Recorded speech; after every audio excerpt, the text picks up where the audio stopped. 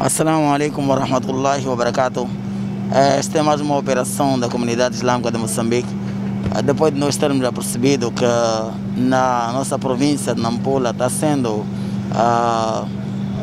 um dos anfitriões de recepção de colegas que vêm de Cabo Delgado, por causa da guerra do norte do país.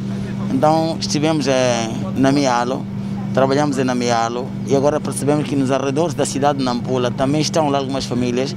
Fizemos um trabalho da base, temos acima de 2.000 famílias que estão alocadas nas casas dos seus familiares. Nós vamos fazer uma visita domiciliar agora. Estamos a levar aqui a carne para podermos dar nossa mão de solidariedade a essa gente. É uma gente que não tem era nem beira, não tem o que comer, como dormir, estão a dormir mal. Então esta operação toda, essa brigada da visita, é para ir visitar esse pessoal, saber viver de perto o que eles estão a passar por eles. E quem for a quem de direito, quem der a sua mão, não vai perder. Esta é uma ação nobre, necessária num momento oportuno como este.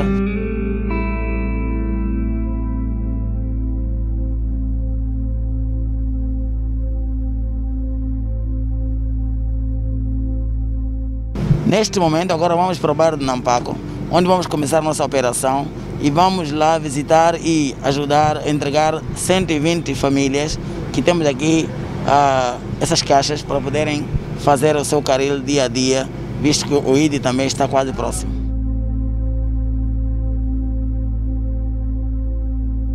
Viemos de cima da praia. Houve lá uma confusão. Por causa desses homens da Al-Shabaab. Está há quanto tempo aí? Estamos a fazer uns 25 dias. Quantas pessoas vivem? 15. Como é que eles dormem? 3, 4 cada cama, cada quarto, aliás. Sim. E essa casa é pequena, só tem 3 quartos. Outros dormem na sala e outros estavam a dormir lá nas barracas. Tem barraca do outro lado.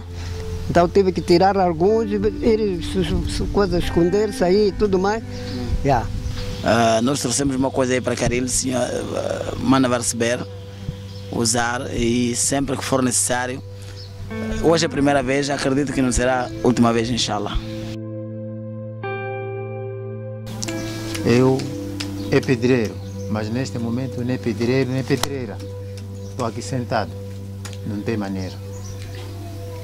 É por isso, quando eu recebi a visita, eu costumo sentir o que passa, o que passou, como é que vamos andar com essa família. Bem, normalmente sinto-me bem, mas às vezes estamos assim da maneira, né?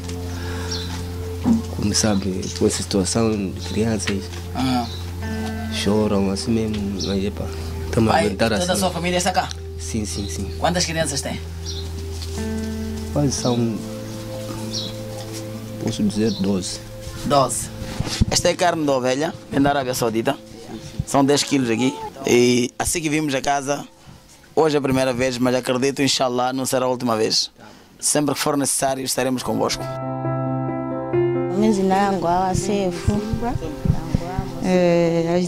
A casa está a alugar, então as dificuldades que tem é comida. Estão a passar fome, às vezes dormem sem comer nada.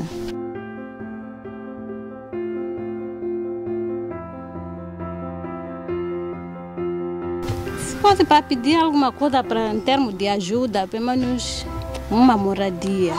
Sim. Para ficar? Sim. O marido morreu, mataram lá mesmo. Lá? Sim. Então, essas crianças são órfãos? Sim. Então nós temos uma situação aqui desta nossa mãe, que ela é viúva com essas crianças.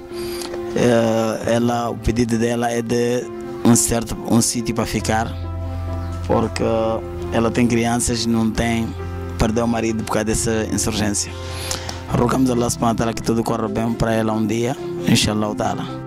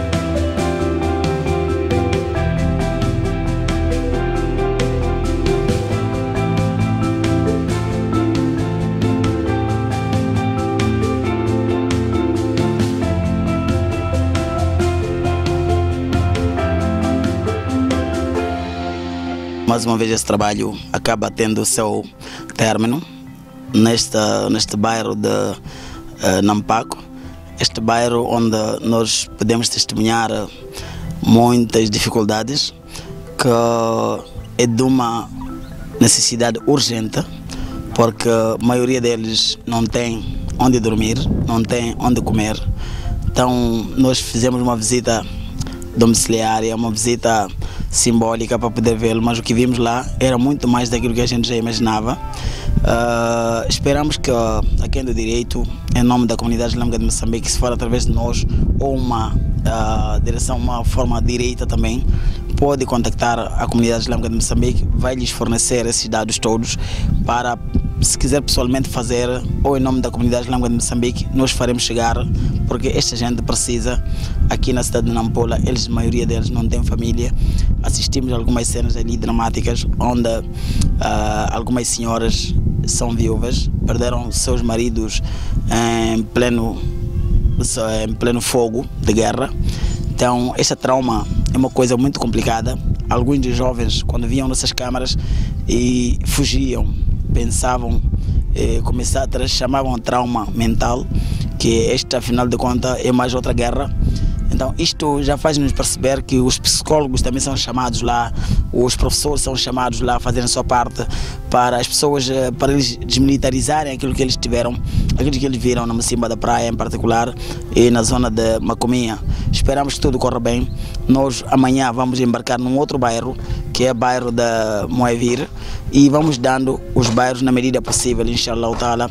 Assalamu alaikum wa rahmatullahi wa barakatuh.